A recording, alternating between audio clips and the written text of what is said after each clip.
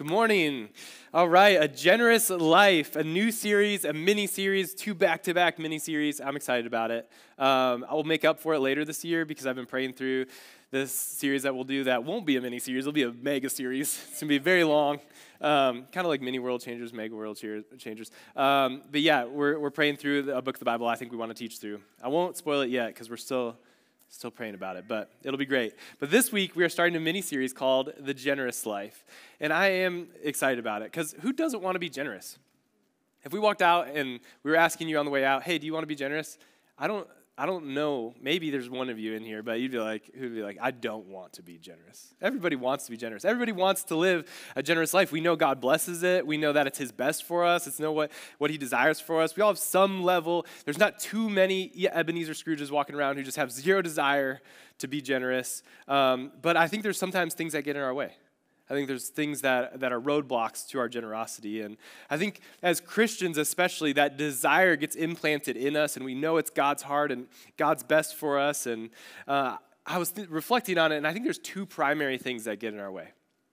2 things that I hear from people, and 2 things that I see in Scripture. And the first is that we think we can't on a practical level. We don't think we can be generous. With our finances, we're just like, I just can't.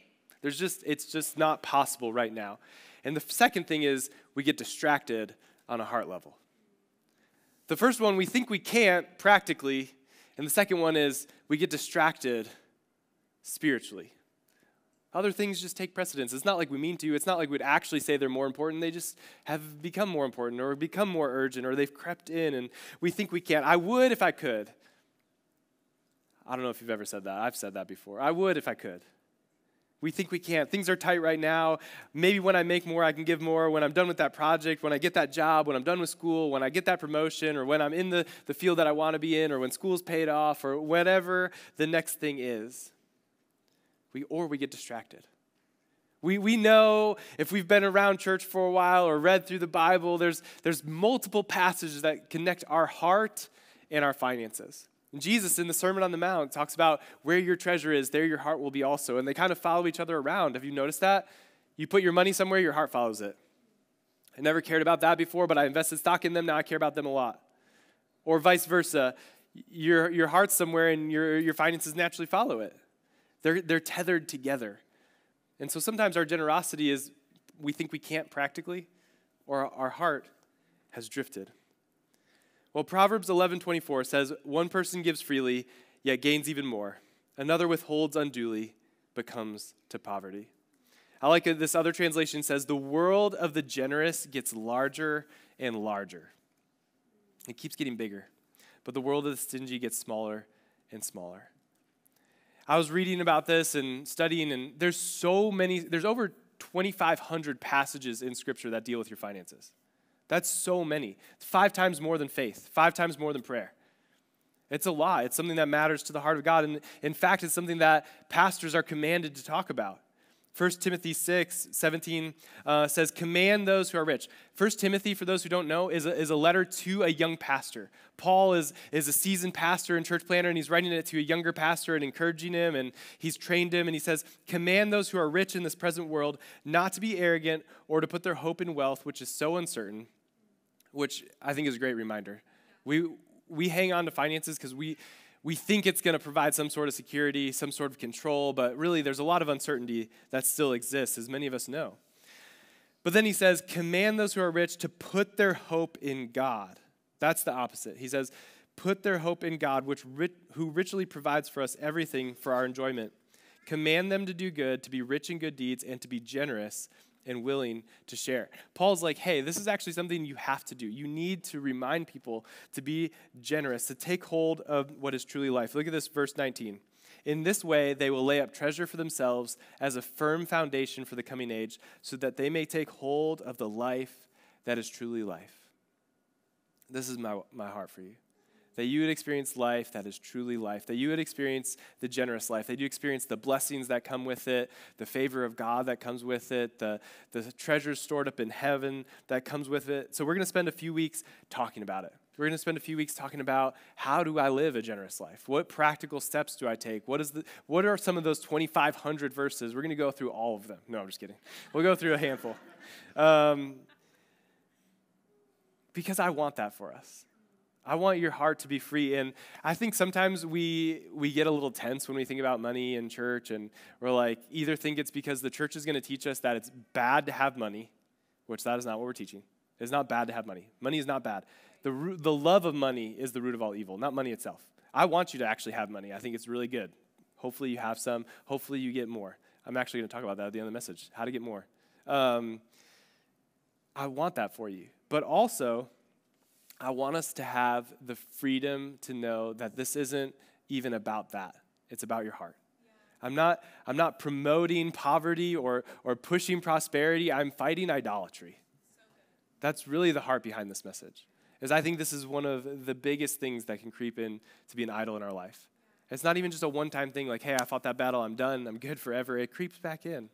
It's something that we have to be vigilant about. So I want to give us 4 things today, not about generosity, but about our practical finances. Because before we get to what is God calling us to do, how do we give, all of those things, is tithing biblical? Is that just Old Testament? Is it New Testament? We're going to talk about some of that stuff and get into it. But first, I just want to talk about the other 90. The other 90. That's the title of today's message. The other 90. What do you do with what you already have? The part that God's called you to steward and manage yourself. And so I have 4 quick things. The first one is budget. Budget. Did you guys know budgeting is kind of biblical? It's not like you have to. It's not like if you don't, it's a sin. But I think it's spiritual. I think you should have one. I think God cares about it. I was reading this week, and I've never preached from this verse. Ever. It's from Proverbs, and I love preaching Proverbs, these principles that God has. It's from Proverbs 27. It says this in verse 23, know the state of your flocks and put your heart into caring for your herds. Put your heart into caring for your herds. It's an interesting verse, right? Know the state of your flocks. It's like, well, who has sheep? None of us. But look, the writer of Proverbs actually connects it to our riches. He says, for riches don't last forever, and the crown might not be passed on to the next generation. After the hay is harvested and the new crop appears, the mountain grasses are gathered in, your sheep will provide wool for clothing, and goats will provide the price of a field, and you will have enough goat's milk for yourself, your family, and your servant girls. It's a different culture, right? We don't have servants, we don't have sheep. We're living in a different time period. But what the point of this is, what the writer is trying to convey, and the principle behind it, is manage what you have. Know the state of your flocks. Your flocks would have been your wealth. That would have been how rich you are. How many sheep do you have? How many goats do you have? How much of this? That's how wealthy we knew a person was. In the Old Testament, it would talk about the wealth of David or the wealth of Solomon, and it would talk about how many herds they had, or Jacob or Abraham. All these Old Testament fathers would be like, and they had so many. And it says, know the state of your flocks. That's like, know what's going on financially. Like, know how much you have. Know where it's going so that it doesn't wander off. Because sometimes sheep wander away. And sometimes our finances disappear, and we're like, where did it go? Do we know where it is? Do we have a plan? So have a budget. You have to know where your money's going and prioritize it. Have a plan for giving and saving and housing and food and transportation and all of those things. It's boring. I'm not going to get super into it. Hopefully you know how to budget. Maybe you don't, though. If you don't, there's great resources. And I'd love to, send me a text, send me an email, talk to me after service. I can point you to some great websites, some great resources or books to help you get started on a basic budget. The question is, are you stressed about money? Because here's a little formula. When you spend more than you make, you will be stressed. It's pretty simple, right? When you spend more than you make, you're going to be stressed. You're going to go further into debt. You're going to be stretched too thin. You're not going to be able to do the things right. Maybe the priorities got out of balance. But when you spend less than you make, it's freedom. When you spend less than you make, you're financially free. You have margin. And why freedom? Freedom, when you spend more than you make, it's not just stressful. It's actually bondage. It's actually tying you up. You're committed to things that you're stuck in and you can't get out of it. And the Bible uses a lot of language of master when it comes to finances. You can't serve 2 masters. You cannot serve both God and money. And so what happens is we actually end up becoming a servant to our money, which kind of leads us to our second point. Before you put it on the screen, it's a 4-letter word. It's a bad word. It's a bad 4-letter word. That word is debt. The Bible talks a lot about debt. Abigail just rolled her eyes. She didn't know that was in the sermon. But debt Debt is something the Bible talks about a lot. And again, it's not something that's necessarily a sin issue. And if you're in debt, I mean, pretty much everybody is in debt is what studies show. But the Bible never talks positively about it. It's never like, hey, you should do that. Like, it's a great idea or anything like that. And in fact, it says the rich rule over the poor and the borrower is slave to the lender. There's no positive parts of Scripture that's like, debt works so well. SNL had a skit a while back, and Amy Poehler is there, and what's the other guy's name? His white hair. He's Father of the Bride guy. Steve Martin. There you go. You guys all knew. But I don't know if you've ever seen this skit. If not, Google it after church, not during church. Google it after church and just type in SNL money skit, and it'll come up. And basically, the whole thing for 3 minutes is them being like, don't spend money you don't have. And it's comical. And you guys laughed when I gave you that formula, but we all do it. So often we spend money we don't have yet because we're just tempted by that thing in front of us, that car that's a little bit nicer, or that house, or this other thing. And I think it's okay to go into debt for a house. I'm not saying that. Most of us need a mortgage. But other than that, we have so many things. Car payments, the average car payment for a new car is $700. The average car payment for a used car right now is $525 and some odd change. That's so much money. But a lot of us have done that. We've done it, or we've done something else. We've put it on the credit card. It's something we want. We've just decided that it's worth it. And so what I want for you, really, really practically, but still spiritual, is practice delayed gratification. Delayed gratification is a kingdom principle. Jesus is trying to get us to delay it way farther.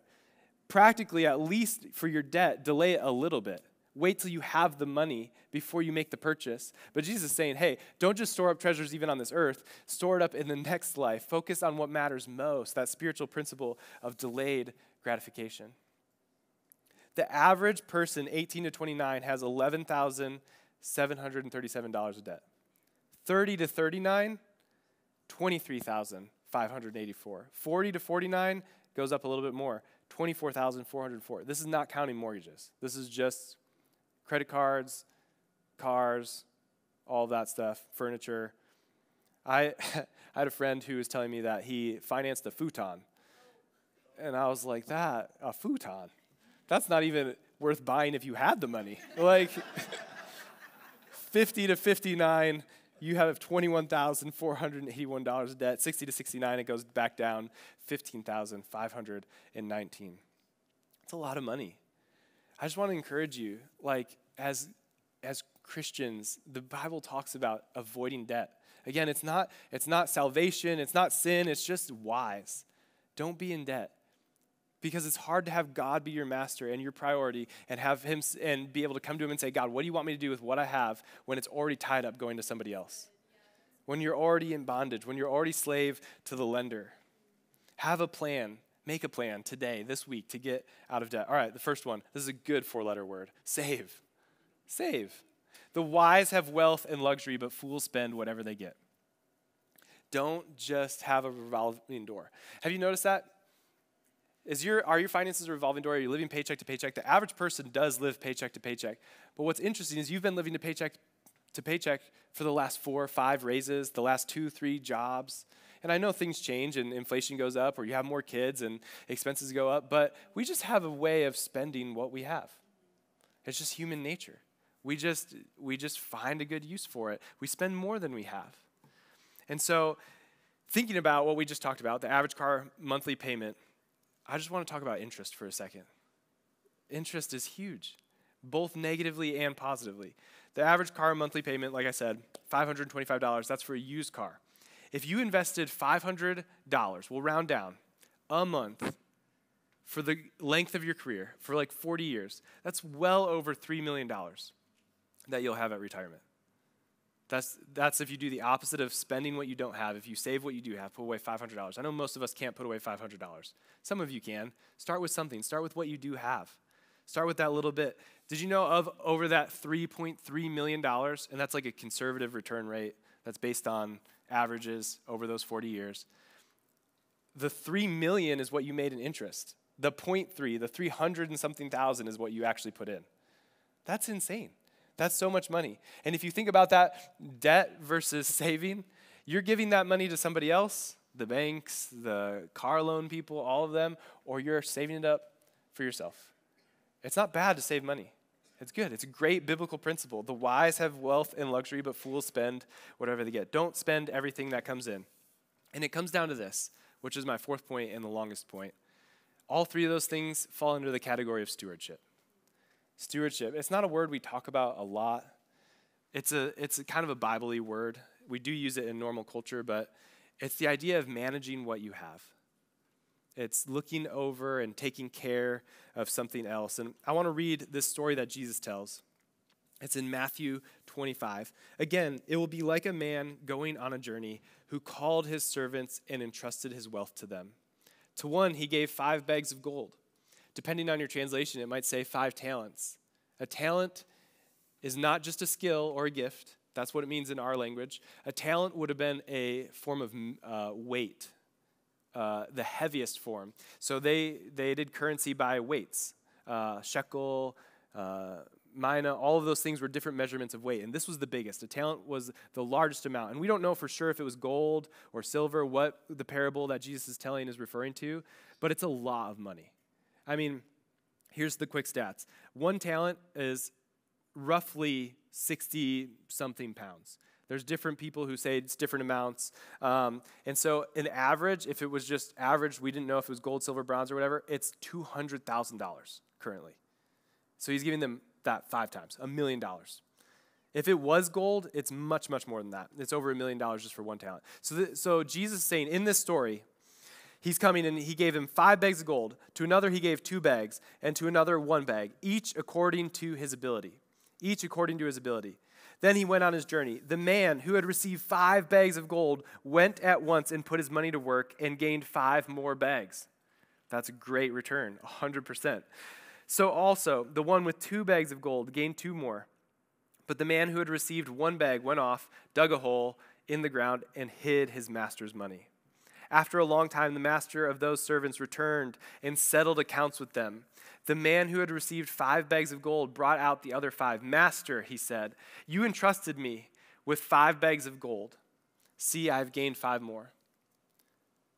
Think about that word for a second, entrusted. It wasn't his. He had the revelation that this wasn't his money to start with in the first place. And his master replied in verse 21, well done, good and faithful servant. You have been faithful with a few things. I will put you in charge of many things. Come and share in your master's happiness. Then the man with 2 bags of gold also came. Master, he said, you entrusted me with 2 bags of gold, and see, I have gained 2 more. His master replied, well done, good and faithful servant. You have been faithful with a few things. I will put you in charge of many things. Come and share in your master's happiness. Then the man who had received 1 bag of gold came. Master, he said, I knew that you are a hard man, harvesting where you have not sown and gathering where you have not scattered seed. So I was afraid, and I went out and hid your gold in the ground. See, here's what belongs to you. His master replied, you wicked and lazy servant. So you knew that I harvest where I have not sown and gather where I have not scattered seed. Well, then you should have put money on a deposit with the bankers so that when I returned, I could have received it back with interest. He's like, you could have at least done the minimum. Instead of hiding it, like, go put it in the bank. So take the bag of gold from him and give it to the one who has 10 bags. For whoever has will be given more, and they will have an abundance. Whoever does not have, even what they have, will be taken away from them. And throw that worthless servant outside into the darkness. There will be weeping and gnashing of teeth. This is a parable of Jesus. Jesus is teaching, and he's saying, hey, here's the story. 3 guys, 5, 2, 1. The first 2 double it. The last guy comes back just with what I gave him. And each time, he has a different response. The first 2, he says, well done, my good and what servant? Faithful. Faithful. What God is looking for in our stewardship is faithfulness. What have you done with what you have? This principle can apply to much more than money, but it does apply to our money. Are you doing God's best with what you have? Are you wasting it? Are you using it? Are you increasing it? Are you bringing it back to him? Is it pleasing to him? asking questions, saying, what is the state of my flock? If my dollar bills are what God has entrusted me, am I caring for it, or is it wandering off carelessly, or am I just, that doesn't really matter, or all these different things? Are we stewarding what God has given us? Are you trustworthy? Are you faithful? What about some of those other things besides money? How are you being faithful with your child, or with your job, or with your coworker, or with your spouse? Are you stewarding it well? I mentioned earlier I was going to talk a little bit about how to make more money. I think this is a great principle to make more money. I have yet to meet somebody who's stewarding and being faithful in the position they are in and doing their absolute best, who doesn't eventually get promoted or find another opportunity or get moved up. I hear story after story. There was a guy, I watched a video earlier this week, one of my friends' churches, and a guy from his church, he talked about how he got a job he was never even qualified for just because he was so faithful doing the last job. He would just do it 100%, do his absolute best. God, you've given this to me. I'm going to steward it well. And he just kept leading to more. None of us are going to give more to somebody who's not doing well, even from a practical level. If you are a boss, if you have employees, or if you have kids, if you notice that your kids are not taking care of things well, you're not going to let them do it, right? I have a couple things, very few things, that I'm like, no, you can't use that to my kids. And the only reason is, I don't trust that they're going to be faithful with it. I'm worried they're going to break it. I'm worried that it's not going to get returned to me, or it's going to be, broken or lost or any of those things. And it's not that I don't trust them or love them. It's just that they haven't grown to the place yet. And so in this story, it says, as they have ability, according to their ability. And if you want to increase what God is giving you, increase your ability. Invest in yourself. God, can I steward this job better? Can I steward this thing better? Can I steward this relationship better? And watch him give you more. When you're trustworthy with the little bit, he can trust you with more. Luke 16:11 says, so if you have not been trustworthy in handling worldly wealth, actual possessions, who will trust you with true riches? Jesus is making it spiritual here. This is a different teaching of Jesus and money. He's saying, hey, if I can't trust you to be faithful with what you have actually practically, but you want more influence spiritually, you want to do that or lead this group or do that thing. He's like, but are you being faithful with the little thing right in front of you? He's looking for trustworthiness, faithfulness across the board in every area of our life. Favor is a product of faithfulness. I think sometimes we're like, God, I just need your favor in my finances, or I need your favor in this relationship, or I need your favor in my marriage, or I need your favor at work. We need God's favor in all these areas. And favor is not something you can earn, but faithfulness often invites the favor of God. When he sees that you're trustworthy in that area, he blesses you. He knows he can trust you with more. When he sees that your heart's not connected to it, but that your heart is in it, that you love it and you're stewarding it well, he trusts you with more, according to their ability, according to what they could carry. I want to encourage you to increase your capacity. If you want God to trust you with more, show that you're faithful with what you have in whatever area of your life, bigger than finances right now. Going back to the beginning, those two things that stop us from a generous life, we think we can't. And I think some of that comes down to stewardship. I think you can. Most of us, almost everybody in the room, could. I'm convicted thinking about a story of when we first planted the church. There was somebody here who, in my eyes, had no reason to give. They didn't have a job. They were currently without a place to live, all of those things. And they came and they put $2 in the offering. And they told us about how much money they had, where it came from, what happened that week. And it was more than a tithe for them. And that story regularly breaks me, because it's like Jesus and the story of the woman who gave the 2 cents. He's like, you see those guys writing those giant checks and giving all of this, and generosity is not about the amount. It's about our heart and what we have and what we're doing with what we have. Because Jesus talks about the Pharisees coming in and wanting people to see and notice what they're giving and what they're doing, and this woman comes in and puts in the 2 cents, and he's like, that's all she has. And there's parts that stretch me. Can I do what you're asking me to do, beyond what I view as the minimum and beyond what I'm currently doing. God, can I do more? And, that we think we can't on a practical level is often just an excuse for the second point. When we say, God, we can't be generous right now because X, Y, and Z, or this thing or that thing. Maybe you are in a little bit of bondage because of debt you're in and things like that. But a lot of times, that is just an excuse for the second part, is our heart. We're distracted. We've just made other things more important. We've put a higher value on things than maybe we should have. Or, do we really need that? We say, oh, yeah, I need a reliable car, but do you need that car? There's a reliable car that's cheaper than that. Or, and I'm not saying start judging other people. I'm saying look at yourself. God, what am I doing with what I have? Am I being faithful? And this is how I personally fight to have a generous heart. Because generosity is a value of mine. It's a value of the churches. It's something that I've lived by. I think about this, and, if I look at just the last 10 years, I've been giving for more than 10 years, and I've never given less than 10% in the last 10 years.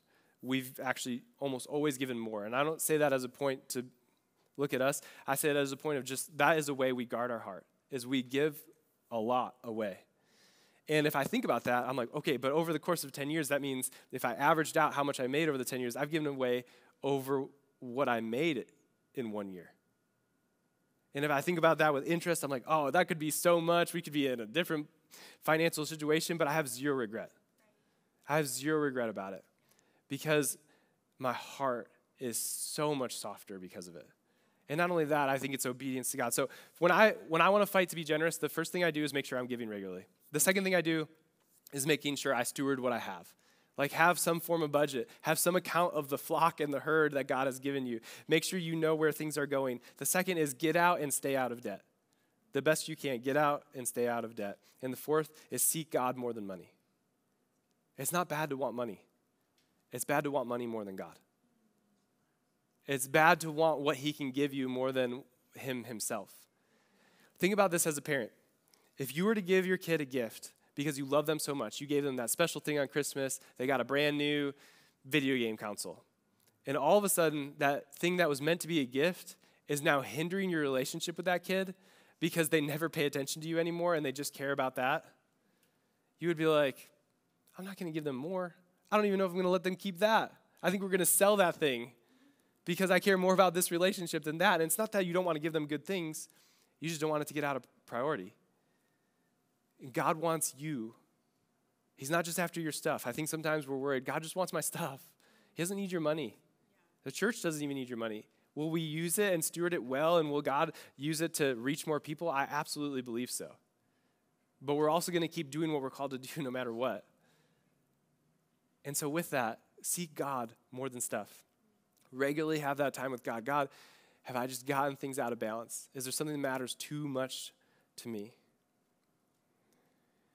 I think that as we do that, we're going to start to see personal revival. I've been reflecting on that this week, and many of you know, but maybe not everybody, there's kind of a revival going on at Asbury, a college in Kentucky, and it's been really cool to watch. I've had multiple friends who went there and love hearing what they're like. One of our friends is a pastor, and he flew there with his teenage daughter, and he was like, man, it's just an atmosphere of repentance and renewal, and it's so sweet and so genuine, and just really encouraging. And, that kind of stuff gets me so excited. It's like God is moving, and I even had a moment this week where I was like, we'd been praying about this for a long time. We really felt God was like, you need to talk about finances. And it's not my favorite thing to talk about. I do it. I think it's biblical. Like I said, 1 Timothy, he's like, command them to be generous. But I'm like, God, should we just pause it? And should we talk about worship? And should we talk about repentance and revival? And God was like, no. This is what you need to talk about. Because I think for a lot of us, we're not going to experience that personal revival because this is such an idol in our life. It's just something that we've put on a pedestal. We don't live a generous life, and it's because we care more about living a comfortable life than we do actually about pursuing God radically. I mean, Jesus told the rich young ruler this story. He's like, what must I do to be saved? He's like, follow the law. And he's like, I do that. He's like, what else? He's like, sell all your stuff. And he's like, no, I can't do it. He walked away. I think how many of us are like that? And I don't think Jesus literally wants all of us to sell all of our stuff. The point is Jesus is saying, hey, you're not actually all in. Do I have your heart if I don't have your stuff? I mean, I think if I had a relationship with Abigail, which I do, we're madly in love. We just finished a series on relationships. But I was like, hey, like we're good, but you don't have access to my stuff. You'd be like, what? That's not a relationship. You don't actually love her. How much more God who lovingly gave us everything, laid down his life, sent his own son when we didn't deserve it. Do we freely surrender and say, God, whatever you want me to do is yours. I'm just a steward. This is your stuff. This is your life. I'm yours now. I'm going to live for you and you alone. Ephesians chapter 2 says, as for you, you were dead in your transgressions and sins, in which you used to live when you followed the ways of this world. All of us have been dead spiritually because we've gone our own way. We've decided to do things our way instead of God's. We've fallen short of his standards.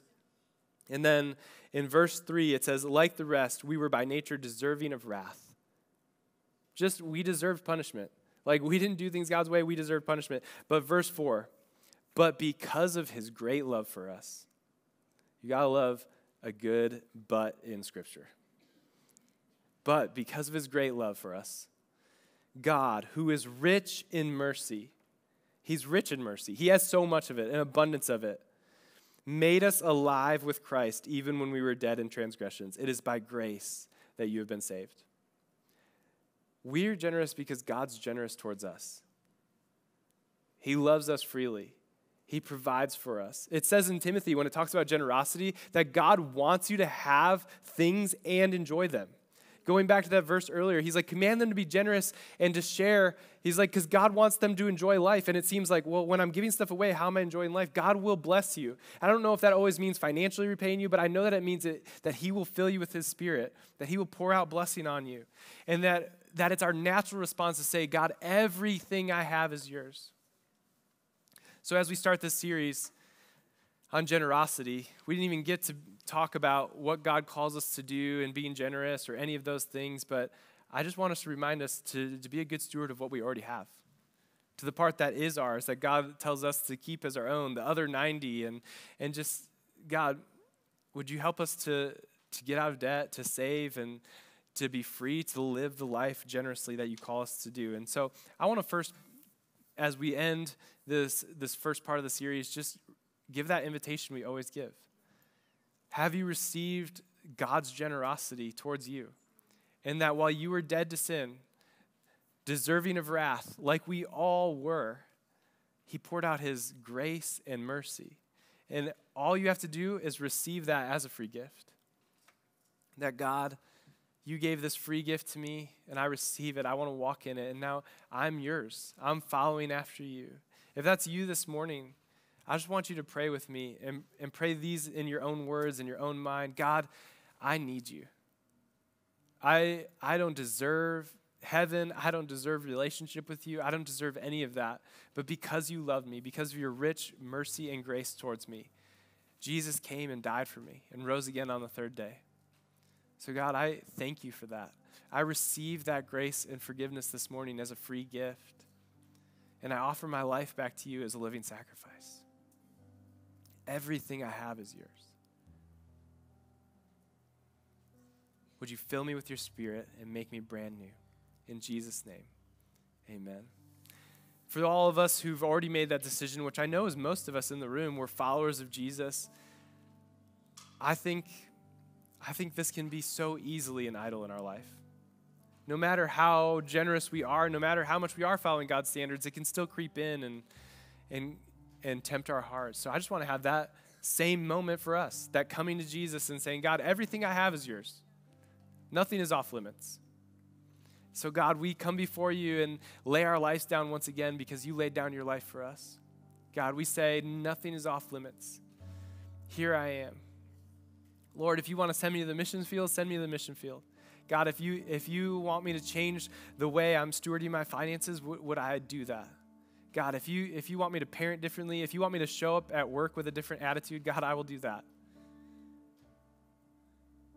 God, would we be faithful stewards of the things you've given us, the relationships, the skills, the giftings, the finances. We ask for your help by your Spirit in Jesus' name. And God, would we experience a personal revival as we lay down our life, lay down our idols, and come back to you. Would you draw us to worship? Would you draw us to repentance? In Jesus' name, amen.